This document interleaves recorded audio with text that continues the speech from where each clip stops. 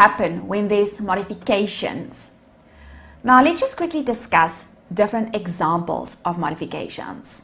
A modification can be when there is an increase in the fair value or equity instruments, or when there is an increase in the number of equity instruments, when there is a reduced vesting period, when there's a reduced fair value, when there is any additional performance conditions added, or when the number of equity instruments are reduced.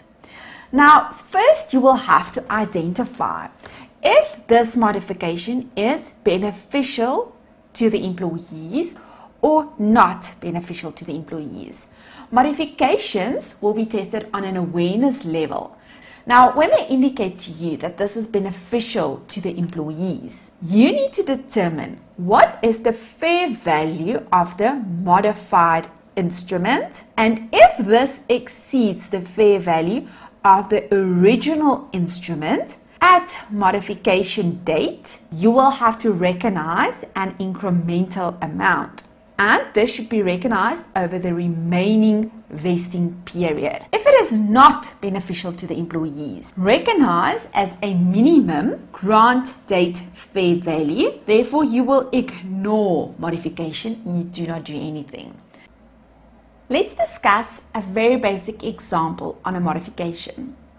In this example, we have equity settled share-based payments. Therefore, remember, if equity settled, we need to measure our share-based payment reserve at fair value on grant date. Now, the fair value on grant date is 10 Rand, and our vesting period is 3 years. At the end of year 1, we need to recognize for our 1 employee times 10 options times 10 Rand times 1/3, and this will be 33.33 Rand.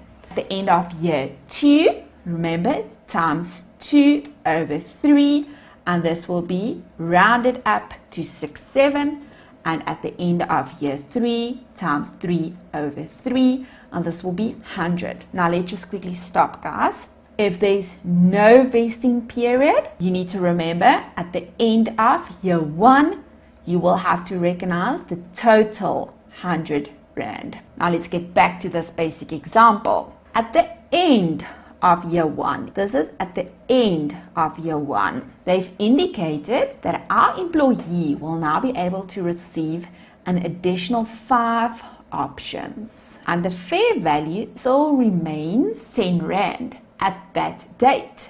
Remember, guys, this will now be a new grant date, modification grant date. Therefore, at the end of year 1, beginning of year 2, if we now need to recognize the share-based payment reserve at the end of year 2, how do we calculate this? Remember, our period will now be 2 years for the modification section only. Therefore, if we now need to calculate this, we will use our 1 employee times the additional 5 times 10 times 1/2, and this will be 25, and at the end of year 3, an additional 50. Guys, you see, when there's a modification, you will only look at the remaining period. In our example, we will look at the calculation of our incremental amount. How will we treat a cancellation? Before we look at this, we first need to ensure that we understand what is a cancellation in terms of IFRS 2. This will be the failure to meet a condition other than a vesting condition, including settling shares or options during vesting period.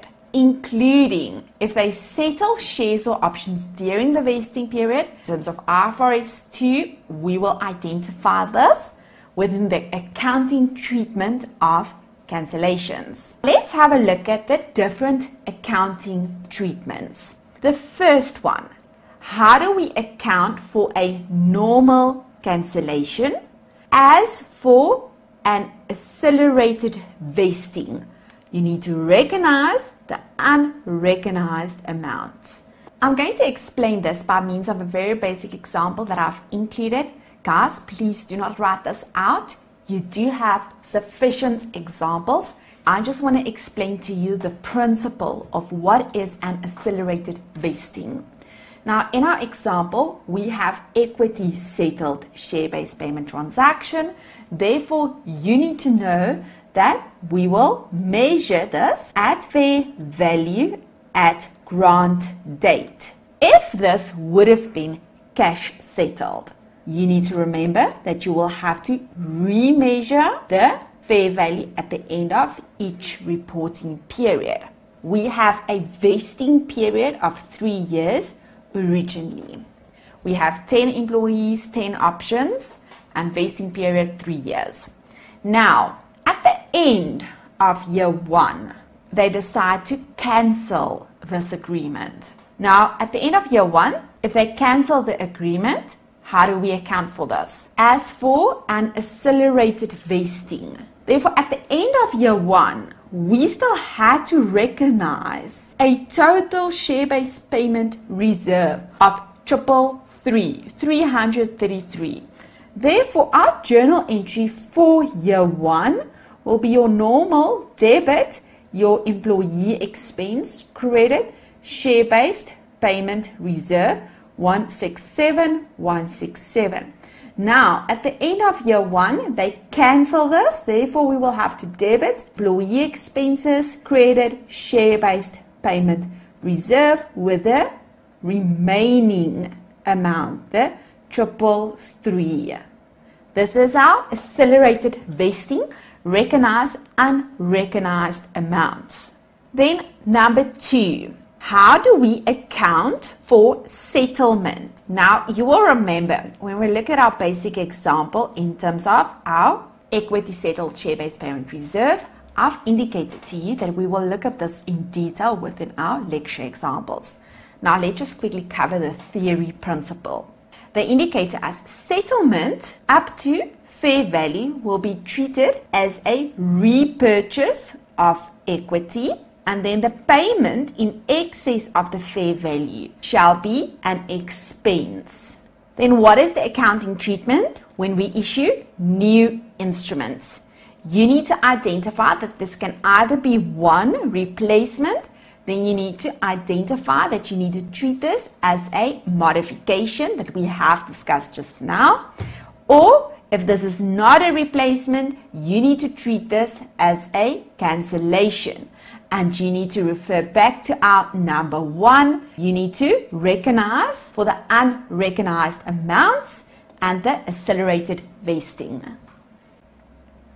How do we deal with share-based payments within a group structure? Now, before we look at the principles, let's just quickly get back to basics. What is a share-based payment transaction? This is an agreement between an entity and another party, where this other party can be employees. The agreement is that the entity will receive goods or services. Services can be in the form of work provided by the employees, and in return will provide the other party with either cash or equity instruments. Let's look at the principles. Our entity can be the one receiving the goods or services. Therefore, when you look at our basic example on your right hand side, remember the entity will receive goods or services. Then, when the equity settled in own instruments, or when the entity has no obligation to settle in share-based payments with the counterparty. Remember now, if it's in its own equity instruments or there's no obligation, we will recognize this as equity settled. Very similar to our normal rules. Otherwise, cash settled. If the entity is the settling party, therefore guys, entity settling share-based payment transaction. Again, now let's just quickly think about this one. In a group, remember we have a parent and subsidiary, and it can be that the parent has an agreement with the employees of the subsidiary. Remember, the employees will then provide the goods or services to the subsidiary, but they will be able to receive shares in the parent. You with me on this one? We need to be able to identify who has the obligation. Is the obligation to pay for these shares in our parents' records or in our subsidiaries' records? IFRS 2 does not deal with intercompany repayments. Now, what does this mean? If, for example, our parent had to recognize a liability, IFRS 2 will not deal with the fact that the subsidiary might have to repay them for this liability. And we will work through examples on this. The accounting treatment of a BE transaction. If you look at this, the main thing that you need to ensure that you understand here is that, one, we have an agreement between an entity and another party, which in this example will be our BE partner. In return for this employee to remain a BE partner in an entity, the entity will provide equity instruments, shares. And what will the entity receive? They will be able to obtain points within their BE audit, most probably for ownership. Okay? Employment equity, no. Skills, no.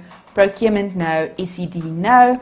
Yes, additional for skills if you think about this, training and so forth. Now the problem, guys. How do you quantify the value that the entity receives based on the fact that they will obtain an extremely good BE level? How do you quantify? Therefore, how do you calculate this? If you think, for example, if our entity is, let's say, 51% black owned and they have a level 1, if they are a generic entity, which is very difficult to obtain, our entity will receive large amounts of contracts in South Africa. But how are we going to quantify this additional value of this service, or the fact that they obtain a very good BE level due to the fact that they've got a BE partner? FRG2 indicates to us the difference between the fair value of equity instruments granted.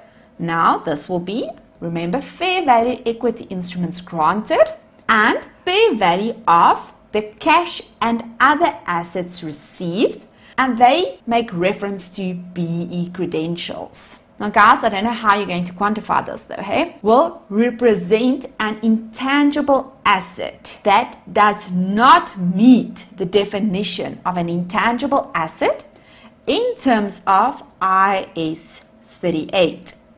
It is an intangible asset, yes, but it will not meet our definition. Why not? Remember, the definition indicates to us that we will have to meet the recognition criteria. It has to be probable and reliably measured, and therefore does not qualify for recognition as an intangible asset, and we will have to expense this difference. Therefore, guys, let's recap. The difference between the fair value of our equity instruments and the fair value of the goods, services received, we need to expense. Then they indicate to us if the BE equity credentials are attributable to another intangible asset, it should be capitalized to the fair value of that intangible asset, and any additional BE equity credential costs should be expensed.